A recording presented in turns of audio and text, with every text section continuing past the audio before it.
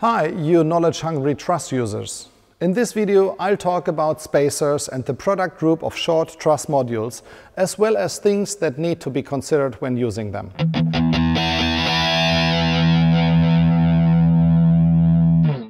Spacers are normally used to increase component length, so it correctly fits with the usual standard lengths in steps of 500 mm. Let's assume you are building a fixed lag ground support and use three-way corners as junctions to the legs. This structure can be constructed using regular welded corners or cubes or a combination of both. This sometimes ends up in a situation where a difference in length needs to be resolved using a spacer or an extension module. Here are some examples of spacers. They range from 10 mm for a very small type of truss like this, over 40 mm, then the next one is 105 mm and 210 mm. Depending on the brand, they are available as individual item per main tube, such as these, or others are already welded to a frame with 4 main cords.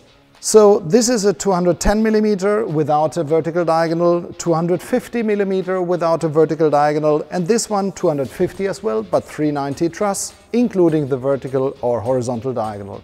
So if we take the example I had previously given, a spacer with a length of 210 mm is required. Two spacers with a length of 105 could also be used as well. Now we come to an important question.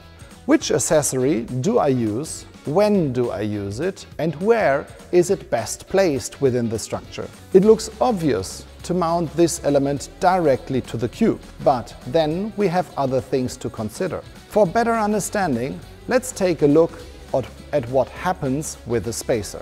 Let me explain using a model I've prepared at home.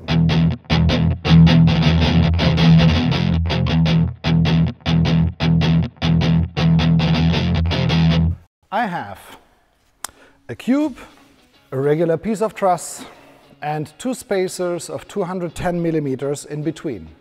What happens if the cube is mounted on top of a vertical truss and a shear force is applied to the horizontal truss? First of all, nothing happens, because I have already tightened the bolts that connect all parts together. However, when the force increases, you can see a deformation of the square into a parallelogram. This means that a bending moment is occurring with the spacers. If the shear force is very small, the bending moment is also very small and individual spacers can be used. However, when the shear force is higher, the bending moments in the spacers and the adjacent components like the cube and the horizontal truss becomes very large. These bending moments reduce the load-bearing capacity, and this is why individual spacers should not be used. But if I now replace the individual spacers with a frame element, here with 250 mm length, the diagonal serves for the transmission of the shear force. The shear force is then transformed into an actual force in the diagonal.